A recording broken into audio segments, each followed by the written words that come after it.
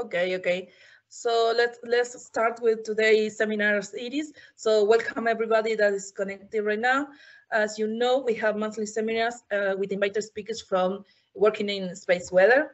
Before starting, as always, I would like to remind you that the webinars are recorded and later posted in the UNOSA YouTube channel. Any comment or question you have during the talk, please post it in the chat, and later we will read it after the presentation.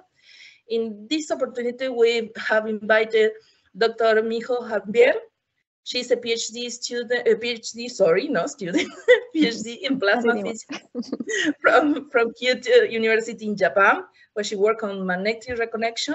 From 2011 to 2013, she had a postdoc fellowship at at the Paris Observatory Lesia in France, working on solar flares. From 2013 to 2015, she was a lecturer in Dundee University in the UK, working on solar flares and on coronal mass ejections. Since 2015, she is an associate astronomer at the Institut d'Astrophysique Spatiale. I hope I read it okay. Continuing research, teaching, and involvement with the Solar Orbiter mission as a deputy project scientist for the SPICE instrument and co-I for the EUI instrument.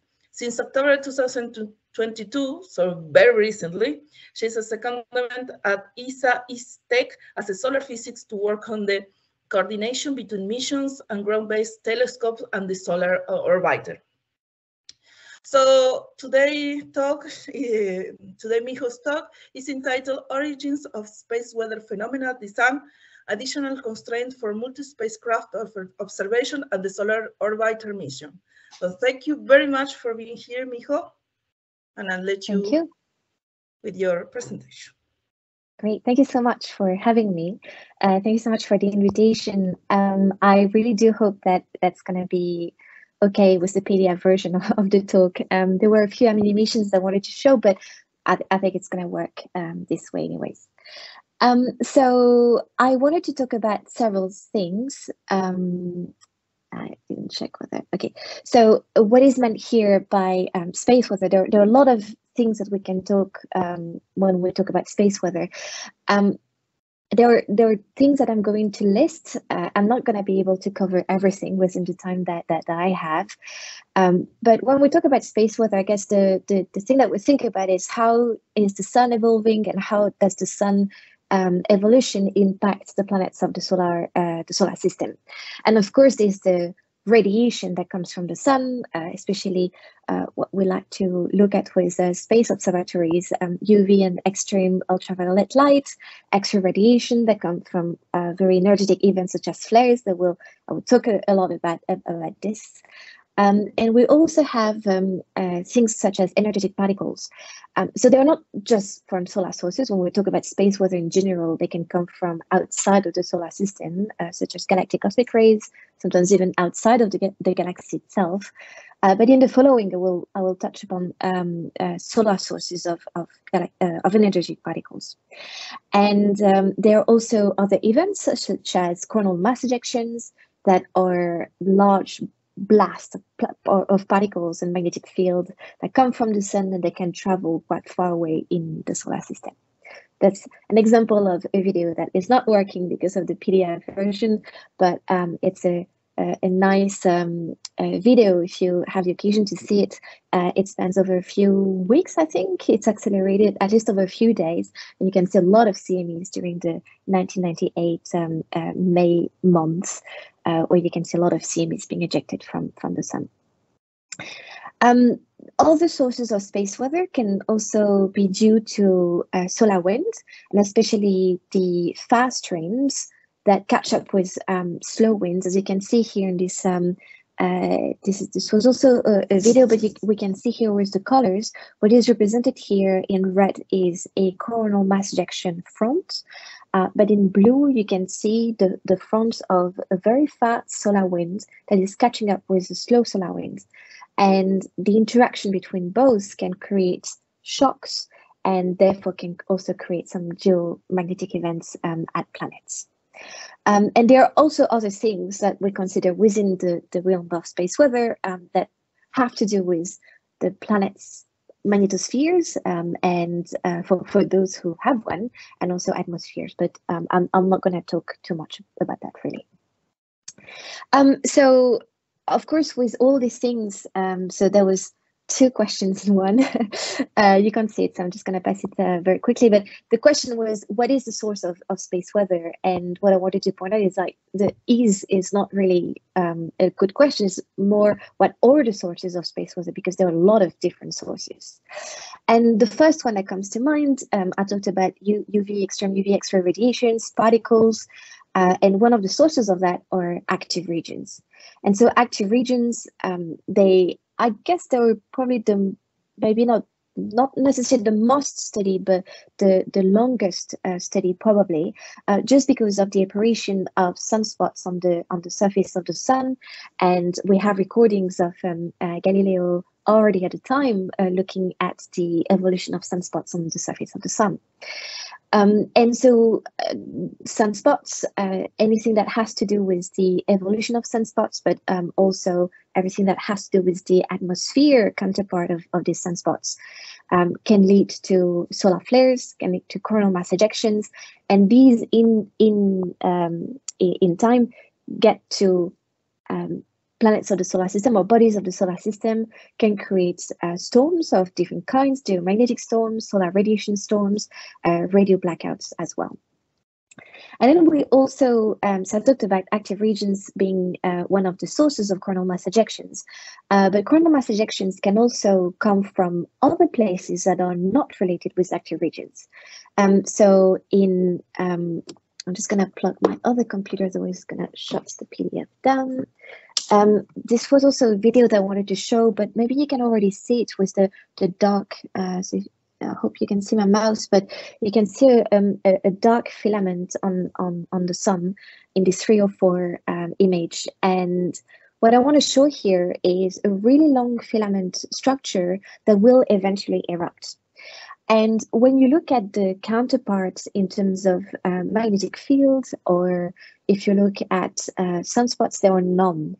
So there's no counterparts really in the lower altitudes of the sun's atmosphere. And we tend to coin these events stealth CMEs. So they're kind of stealth. We don't really, we don't really see any counter, but there's no flaring activity necessarily. And that means that a significant fraction of those CMEs that will eventually lead to geomagnetic storms on Earth, for example, are not that well predicted. And it's quite important to know because these are also a large source of space weather.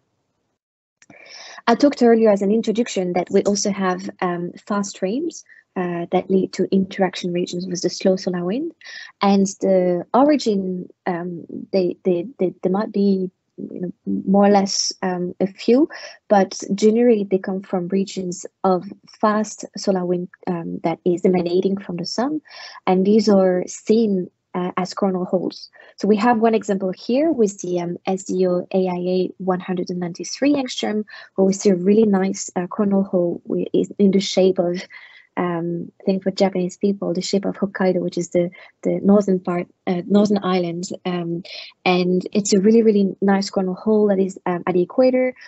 We see some also at the northern and southern poles.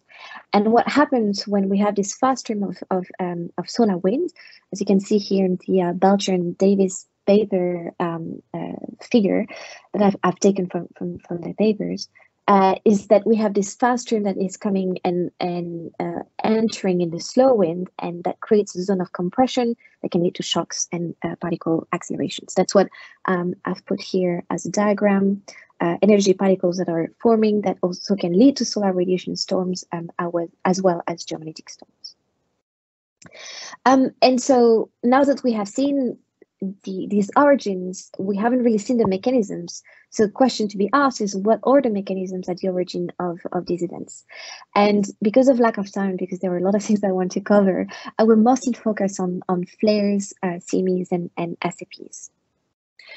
So in terms of, let's start with flares. In terms of the origin as of active regions, we now understand a bit more how active region forms. And there's a certain consensus on the fact that in general, active regions come from the emergence of magnetic flux from deeper down in the convection zone, and they tend to create this toroidal magnetic flux that will eventually become buoyant and emerge at the photospheric level.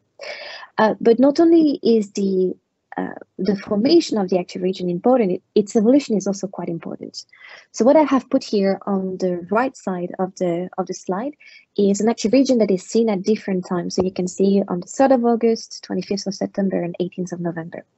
And what we see is that active regions can actually be sustained for quite a long time, even though they're not necessarily associated with a really nice sunspot. So sunspot can disperse. We have flux constellation as well. And what is important is that we're seeing that all these ingredients in the evolution of an active region are important in creating conditions for a flare. So I've listed them here, the fact that we have sheared coronal loops, we have flux dispersal, a decrease in the magnetic field, flux cancellation, etc. And these are the ingredients that are put in certain scenarios. I will talk about it a bit more later. But before that, I want to also point the fact that we have different types of flares. We have eruptive and confined flares. So the way we separate them is the fact that for eruptive flares, we really have something global. So an eruption, so flare that will lead to ejection or injection of material in the heliosphere, the inner heliosphere. And in terms of the sun, that creates a really large disturbance that we can see here, for example, in this phase difference image. Even though if you look just at the X-ray flux, there's almost no change at all.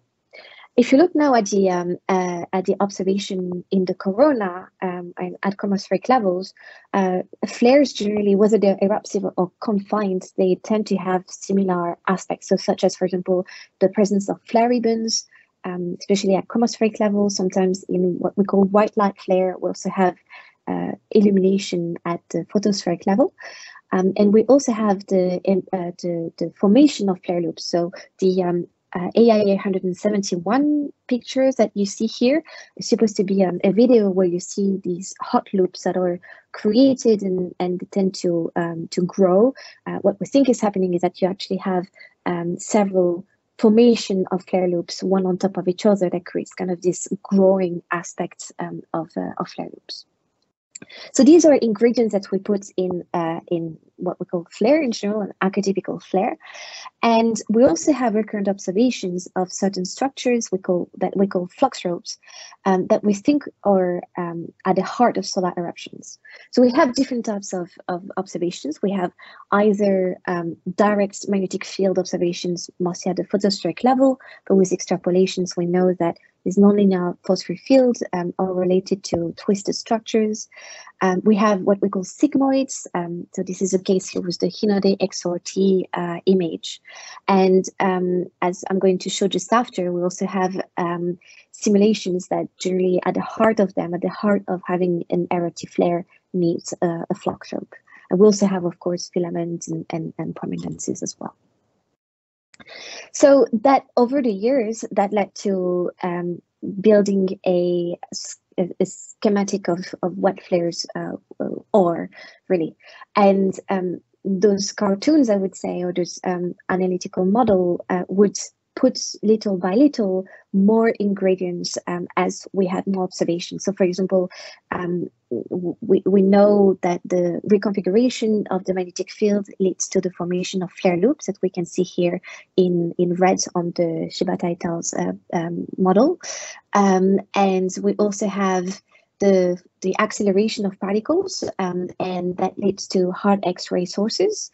We also have radio waves that can be generated by electron beams. So there are a lot of different observations that little by little constrain the model. And what we did with colleagues of mine and beyond, of course, there are several groups that did that. Again, the left hand side image that you see was supposed to be an animation of a 3D numerical MHD model that represents the formation from the moment we have shearing at a photospheric level of a formation of a seed, I would say, of a flux robe. And this flux robe, little by little, tends to grow and at some point becomes unstable. There was some study made by my colleague Guillaume Olagny et al. And that led to what we call a torus unstable flux robe, and that eventually leads to an eruption. And this flux robe eruption actually leads to more reconnection underneath and grows the flux robe with a twisted envelope. So this is one scenario. There are others, and I would say that the main other scenario that is not the torus unstable flux robe is the fact that we have a breakout reconnection above a flux robe. So the flux robe itself is kind of stable because we have tension from the magnetic field above this flux robe, and eventually, because of reconnection above, we release the flux robe that is then allowed to erupt. So we've seen what are the physical mechanisms that can lead to flux robe eruptions, and that led us to develop a 3D model of a flux robe and an eruptive flare that had ingredients that were not necessarily depicted in the 2D model, such as, for example, the J-shaped ribbon, the fact that we have MHD currents, that we can see them in observations, especially with HMI data, etc., etc. So I'm only skimming on the surface of all this, but it's just to give you an idea of where we are at the moment. I've talked about flares. So flares, as I said, they can be seen in extreme UV, in X-rays, and we also have particles that are accelerated. I touched upon that a little bit just before. I will delve into this a little bit more. So what we see in situ in space, or even in ground on the ground on Earth, is the arrival of those particles when the orientation of their propagation path is in the right way. And what has been kind of intriguing was the fact that there are different detections of SCP, so solar energetic particle events, mostly what we call gradual SCP events that you can see here on the left, where the arrival is kind of, well, the arrival itself is sudden, but then you've got this gradual phase. And it's by contrast with impulsive events, where you see really impulsive arrival of SCPs. And so what people have thought was maybe there are two different mechanisms that can explain the arrival of and the detection of these particles. The fact that for scenario A, so what we see on the left is the fact that when we have a shock that is driven by a coronal mass ejection, this shock can, because of its extension, can actually accelerate particles in different paths of the Parker spiral. And therefore, the detection of these events is really large.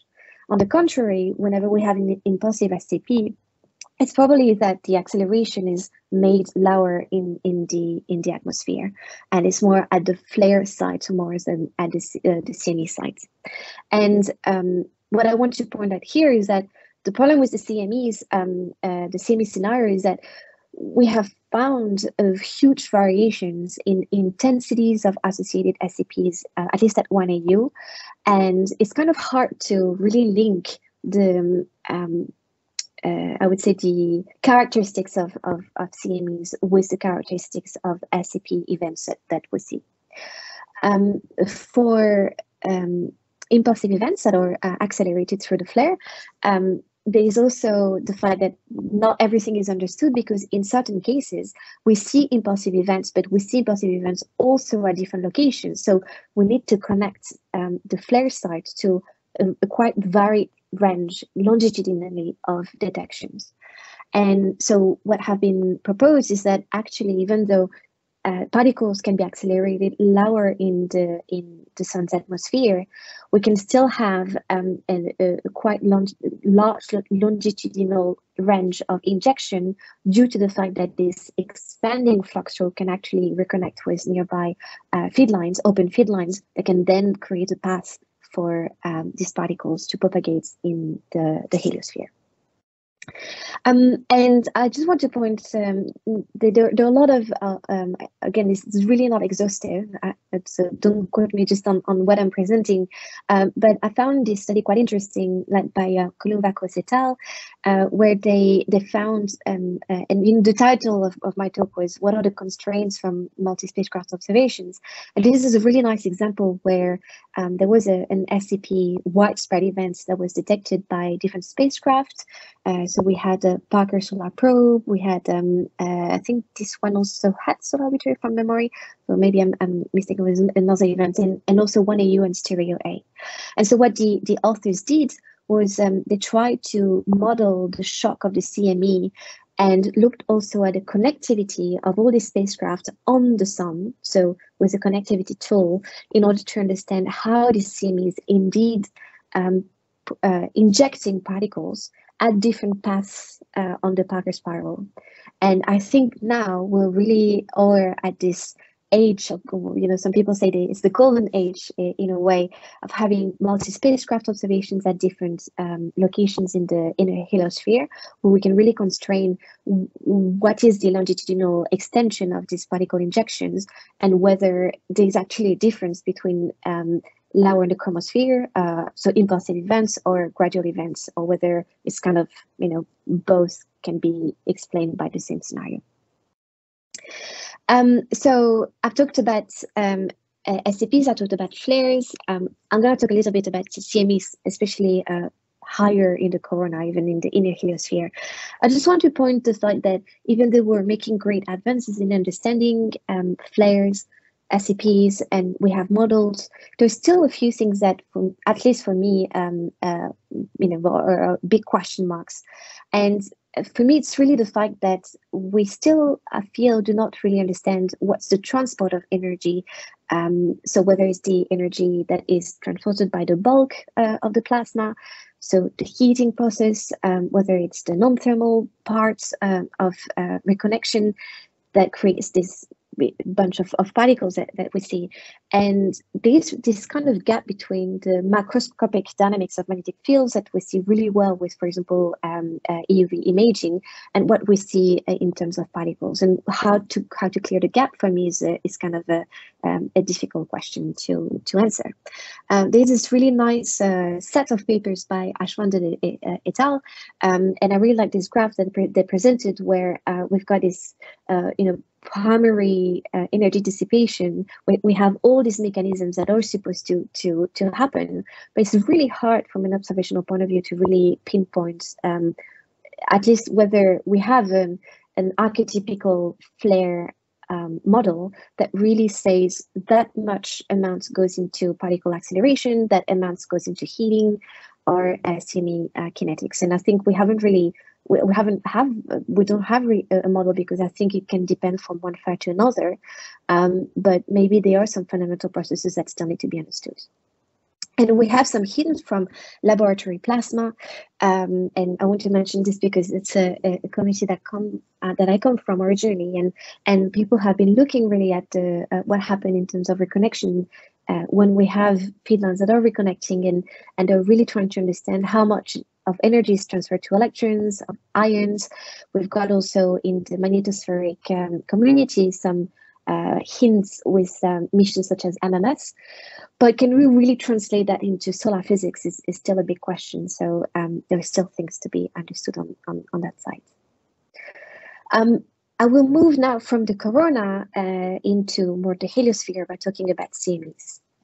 They are also big question marks for CMEs. I would say mostly in terms of observational difficulties. So when we see CMEs in terms of white light events or even EUV events, it's quite kind of hard to really understand the morphology of the structures. We know that generally they have a front that is due to plasma that is piled up, especially with compression of the solar wind at the front.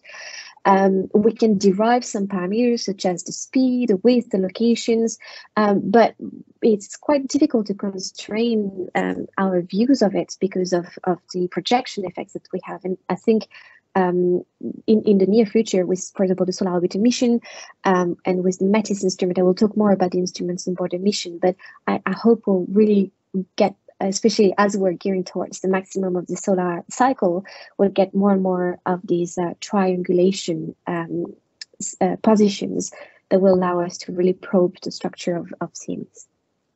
One of my interests is to look at in situ, so the in situ counterpart of coronal mass ejections, what we call interplanetary CMEs or ICMEs. And there are a lot of different criteria that you can use in order to define what is a CME. And that depends on most of the time, it just depends on what instrumentation you have. Most of the time, it's great to have magnetic field, of course, because the magnetic field is a really good indicator of whether or not you have a CME. And if you went to the last seminar by Sergio Dasso, I'm sure he talks extensively about that. But also having some diagnostics about the plasma inside will allow you to understand whether you have, for example, a low plasma beta, plasma. That generally is an indication of a nice magnetic cloud. And you also can have detection of particles inside, such as counter-streaming electron beams that allows you to understand whether the structure is still attached at the sun, and so on and so forth.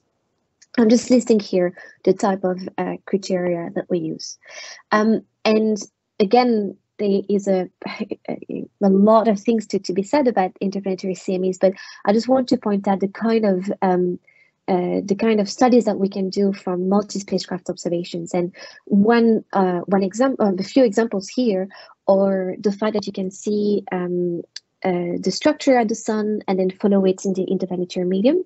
And there was a nice paper some time ago by Nakwatsky and et al., where they looked at 1AU and Ulysses data to look at the expansion of the magnetic field inside ICMEs. That's more like 1AU and outer heliosphere. If I may say, it's up to Jupiter orbit. And then we have also the inner heliosphere counterpart with Good et al. And Winslow et al., where they looked at messenger, Venus Express data, etc. And so you're able, by that, to look at either one case study where you look at its evolution from the sun all the way to certain distance of the sun, or you can also do a statistics by looking at, well, at this heliospheric distance, then you can see that the magnetic field behaves this way inside CMEs, and then at that distance in another way, and create, as the Winslow et al.'s paper, the kind of a law of evolution of certain characteristics, such as here, the magnetic field. So we did the same kind of study with colleagues. Especially we looked at what we call a method that is called superposed epoch method. Well, what we do is we look at the start of an event and the end of an event, and we normalize all the events with the start and the end. As you can see here, we actually have three defining times. The start of what we call the sheath, which is the compressed bit in front of the CME. And in blue, you've got the start and the end of the magnetic ejecta. And by normalizing all the events together, you can then put them together and make an average of the profiles. That led us to have a look at the average of ICMEs, in this case with a magnetic field. We did an extensive study on their impact on galactic cosmic rays seen at Earth, which I will not talk about here. So we extended this study with Florian Rognaud, who published his paper in 2020. And what we looked at was the difference between high-speed event and low-speed events. And what we saw was the profile of the magnetic field, the top row that you can see here, is very different whether you have a high-speed CME or low-speed CME. And what we thought that was happening was high-speed CMEs, even at 1AU, do not have a relaxed profile, which means that they're still interacting with the surrounding solar wind, while the slow-moving ones have actually a more bell shape. I mean, not so much in this case here, but they have a more relaxed magnetic field profile than the high-speed ones. And we did the same kind of study by looking at messenger data and Venus Express data. We did a bit of a statistic as well. And that led us to actually see that this relaxation that you can see here in terms of the peak of the magnetic field in the magnetic ejecta actually starts to relax. So it shifts and it becomes more symmetrical at 1 AU, what you can see here at the bottom with the ACE data that you see at messenger. So what we're looking at is really this CME that is propagating in the inner heliosphere up to 1 AU, and its profile becoming more and more relaxed as time goes by. And of course, this is complemented by the possibility to do models. And there are different groups that have done that. On our side, we also have done recently a 3D MHD model was called the Pluto code, which is an open source code. And we started with a flux rope that is initiated with an analytical shape, so Tite Desmoulins, what's called a Tite Desmoulins flux rope. And we made it propagate up to 1 AU, and we looked at its evolution, but also we tried to compare as if we were crossing it with synthetic spacecraft, so that we could compare directly with in situ data. And what we found was indeed the fast ones tend to really have a stronger magnetic field. As you can see here in the green bit here where my mouse is where the sheath is. So the sheath tends to be much steeper, so much more compressed, which is what we also see in the in situ data. So we are at the time now where I would say in situ data are becoming more, not necessarily interesting, but what more constrained is the word I was searching for, with multiple spacecraft, but we're still, don't have that much occurrences. And then we can add numerical simulations in order to really understand what's going on from in situ perspective. And so now we are at a time where we have new missions. We have Parker Solar Probe that departed in 2018. We have Solar Orbiter that left Earth 2 years ago. And we are at a moment where we can use all these spacecraft. We also have BP Colombo, which is a planetary mission, but spends quite some time in its cruise phase, orbiting around the sun and collecting data from the solar wind. And I think that's kind of interesting to use all these spacecraft now in order to understand a bit more these space weather origins. So whether it's the particles, whether it's the flaring activity, understanding where the flares are occurring, how we can better constrain with the instrumentation that we have, etc. So in the last part of my talk, I would like to present, this is still an early, an early version, I would say, of what we have at the moment, of a really nice eruption that was seen by Solar Orbiter, but also other spacecraft. And I'm only going to talk about the coronal part just due to lack of time. But it's a really nice event which has shown also a widespread SAP event, as well as a really nice coronal mass ejection. But before that, I would like to thank a big team. A lot of people are involved because of the nature of this event, the fact that we have seen it with a lot of different instruments, but not only on Solar Orbiter, but also Stereo A, 1AU, ground-based observations as well. So I would like to thank all these people who have contributed so far. Because I know not everyone knows about the Solar Orbiter mission, I just wanted to give a little intro as well. So the mission departed, as I said, in 2020, and its aim is to end up with a quite so a highly elliptical orbit, but also an angle in terms of getting out of the ecliptic plane, and for the first time image the poles of the sun.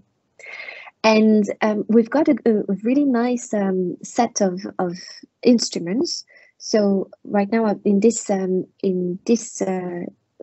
slide, I'm presenting the in situ payload. We have waves, so with the RPW instrument. We have the magnetic field with MAG. We also have the solar winds analyzer, which looks at the electrons, the particles, the protons, hydrogen, protons as well, helium, etc. And we also have the energetic particle detector, EPD, with a sub instruments as well, looking at high energy electrons and protons as well. I hope I didn't forget any. And then we also have the remote sensing payload with all the telescopes such as the EUV imager. We've got imaging and X-ray spectrometers. We have a chronograph. We're monitoring the magnetic field with PHI, and we also have a heliospheric imagers. We have quite a comprehensive set of instruments. And it's quite complementary, I would say, to other solar observatories.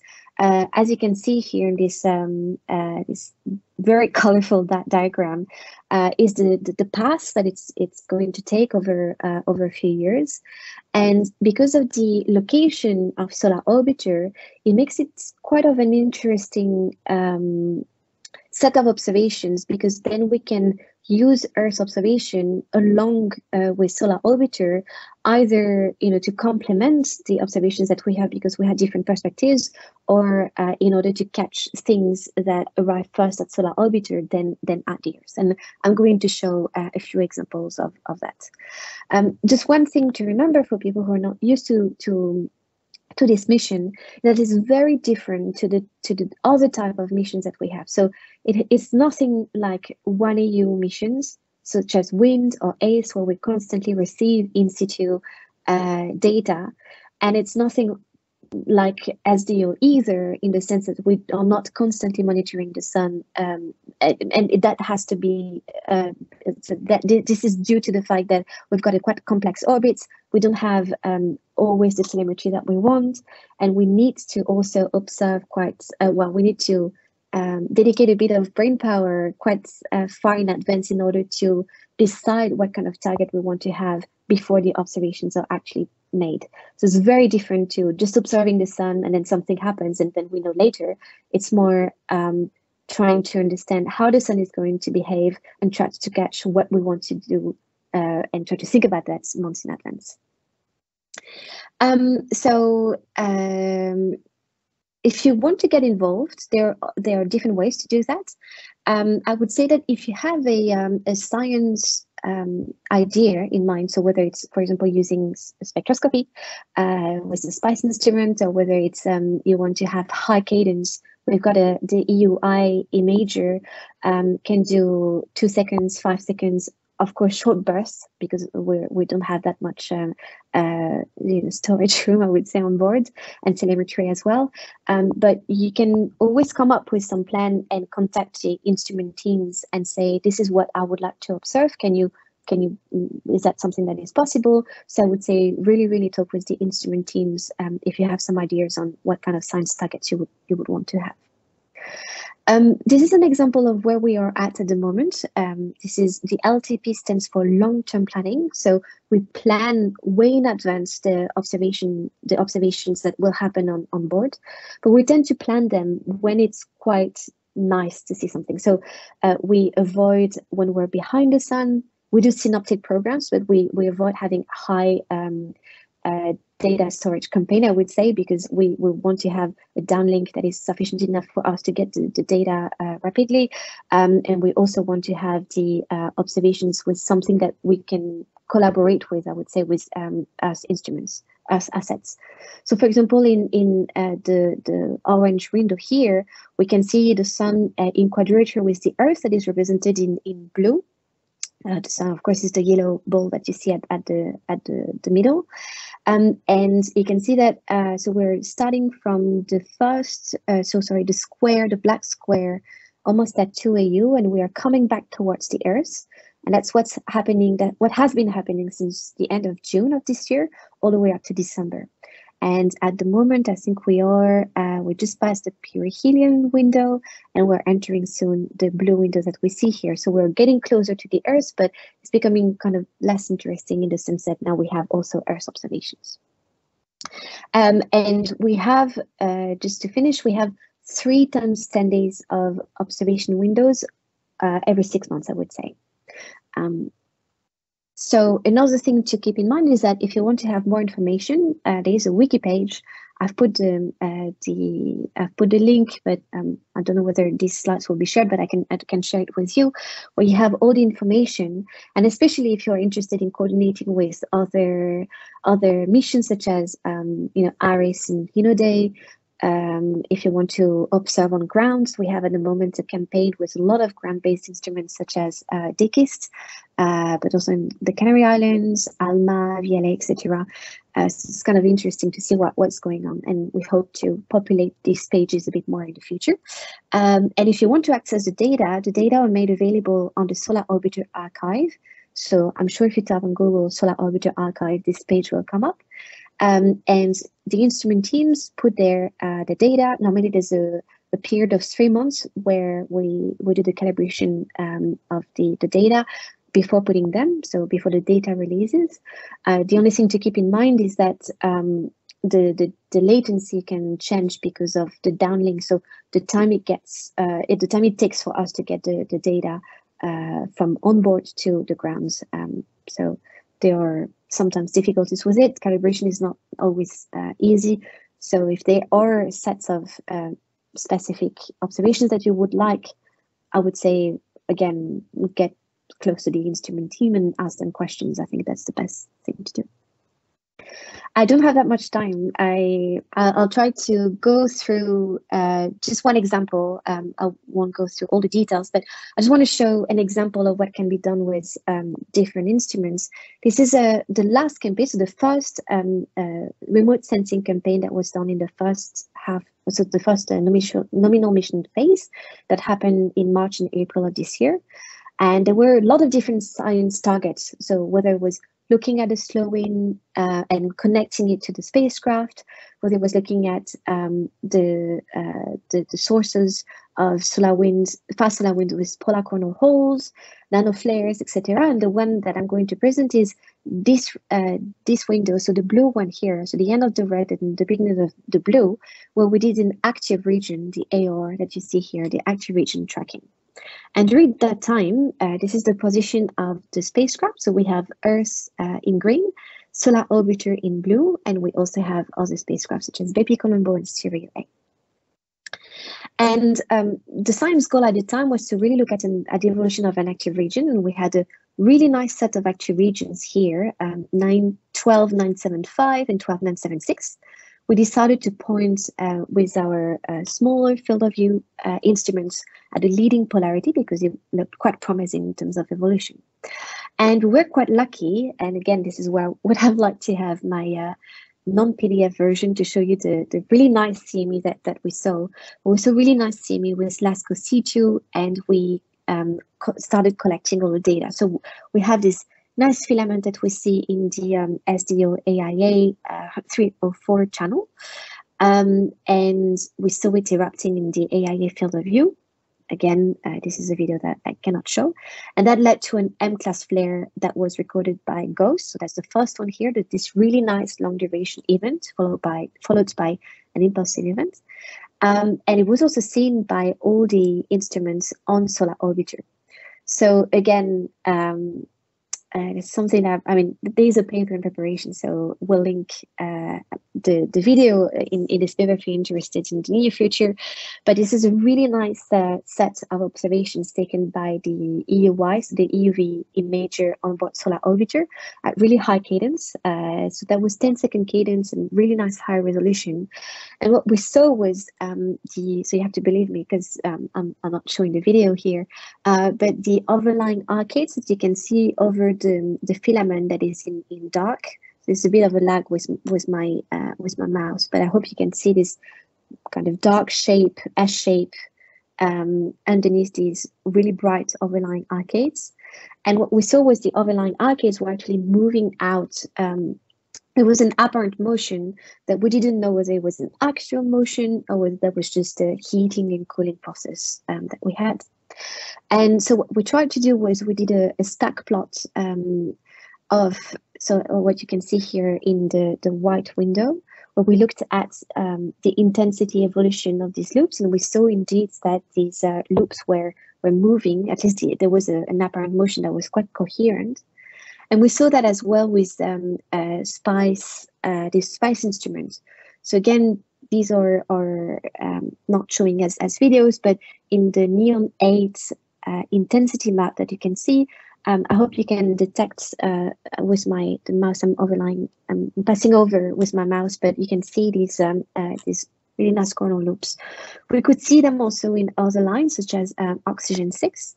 And what we thought was good was to look at them in the stat plot, the same way we did with the EUV imaging in time. And what we saw was actually we can see the same motion, so the same apparent motion of the overlying ice. And that led us to say, well, if we see them in different lines and they're quite coherent from one line that gives one temperature to another one, it means that the loops themselves are multi-thermal and they're moving all together in one go. It's not just a cooling and heating process, although we're checking with the cooling and heating process time.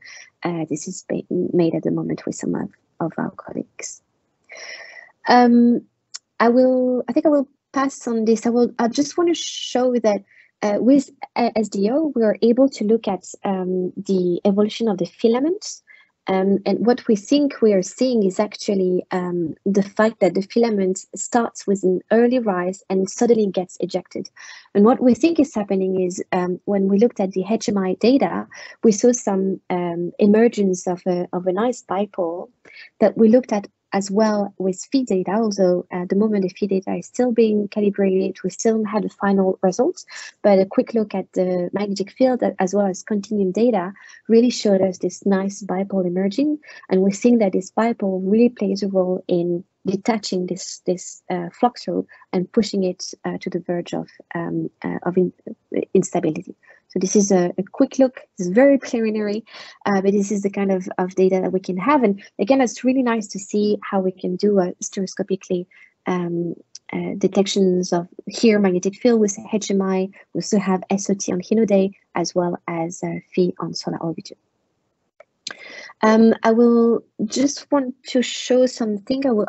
This is just the last kind of cherry on the cake that we found was that during that time, during the flare, Hinode ice, so the spectrometer on the Hinode mission went into flare watch. So it started looking at the region and went into a sit and stare observation. And we have really, really nice observations of different lines, iron 24, iron 12, helium 2, and they all show really nice Doppler shifts. That is being analyzed at the moment, and we found blue shifts that were reaching up to 500 kilometers per second.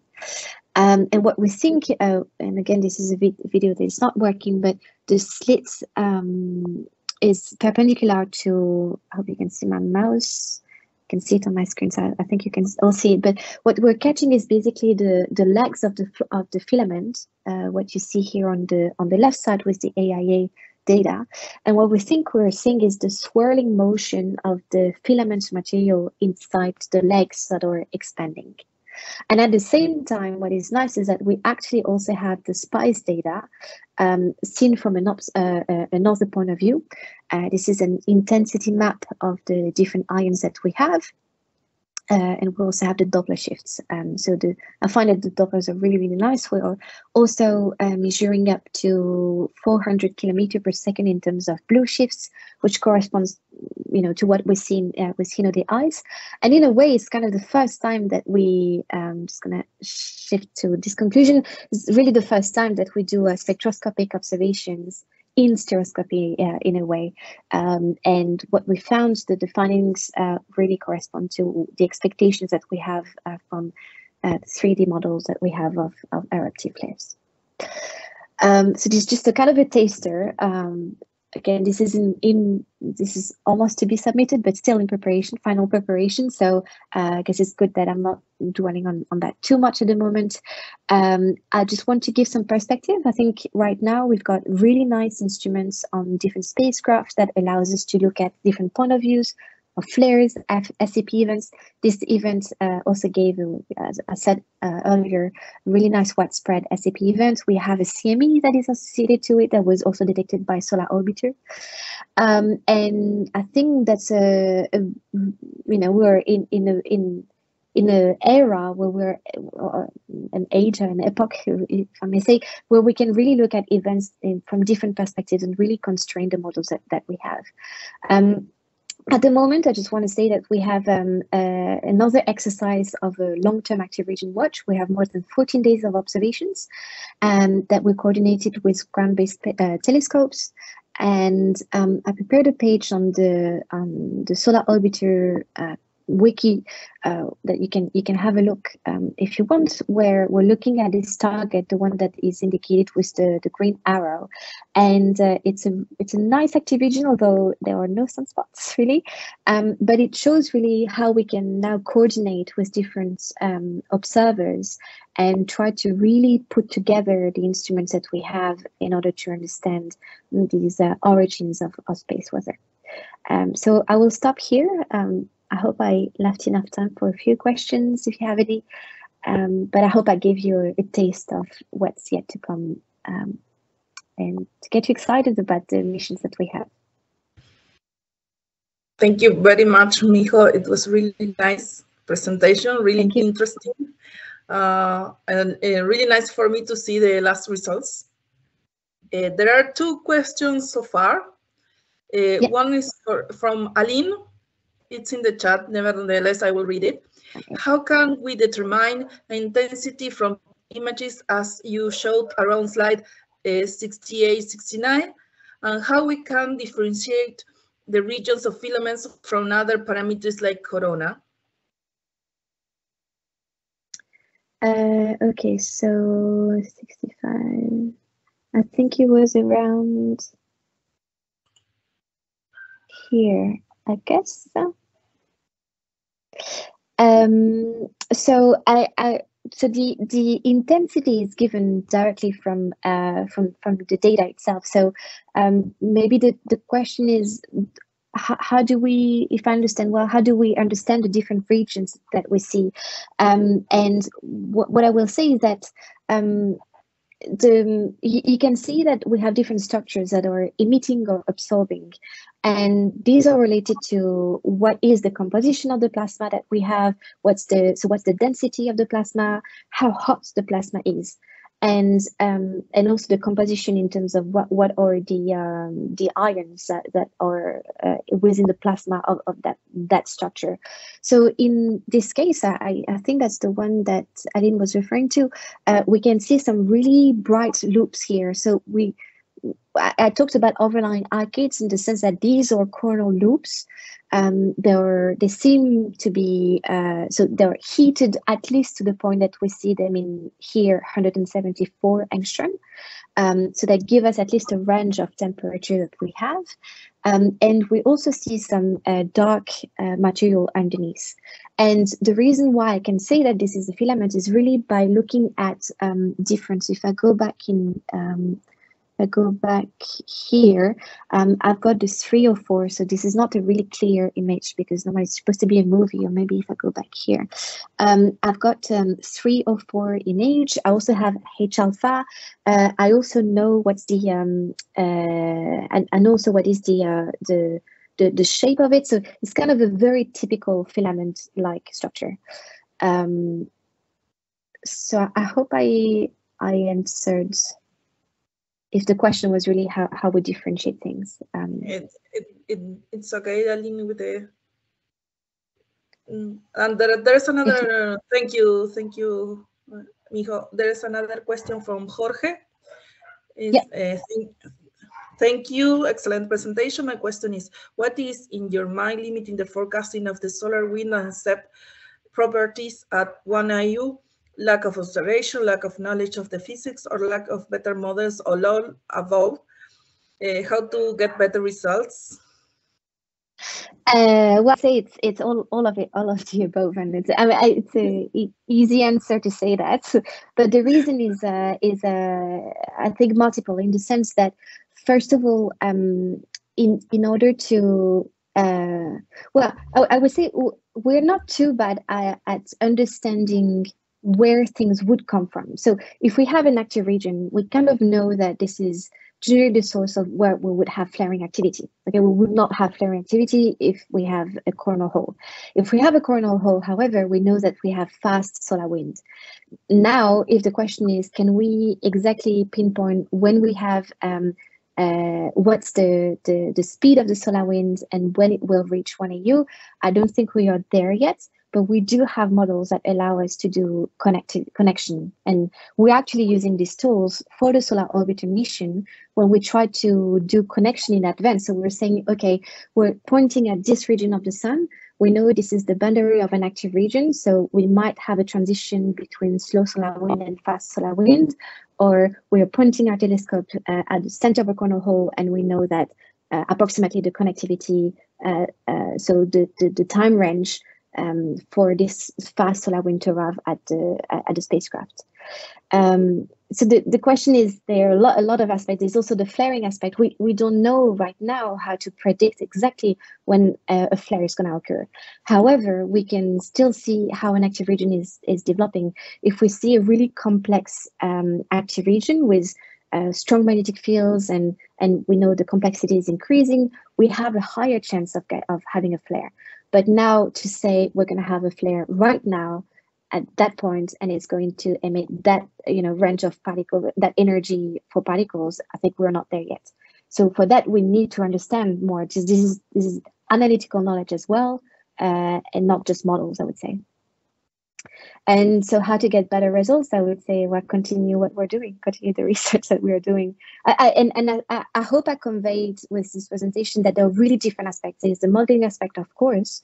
There's also the observational aspects. So how to constrain with different views, of course, and we need to push forward all these fronts.